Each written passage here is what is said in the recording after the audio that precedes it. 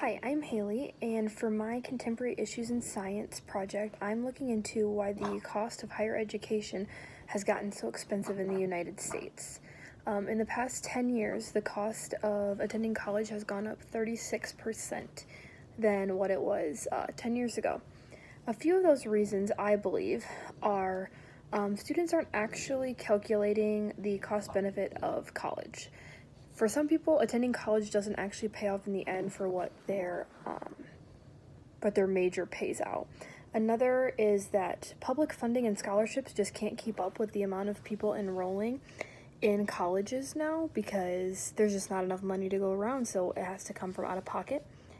And in general, the cost of college is so expensive because a lot of colleges are adding additional frills, such as swimming pools and new athletics that makes the school look very fancy, but you end up paying for that in the end.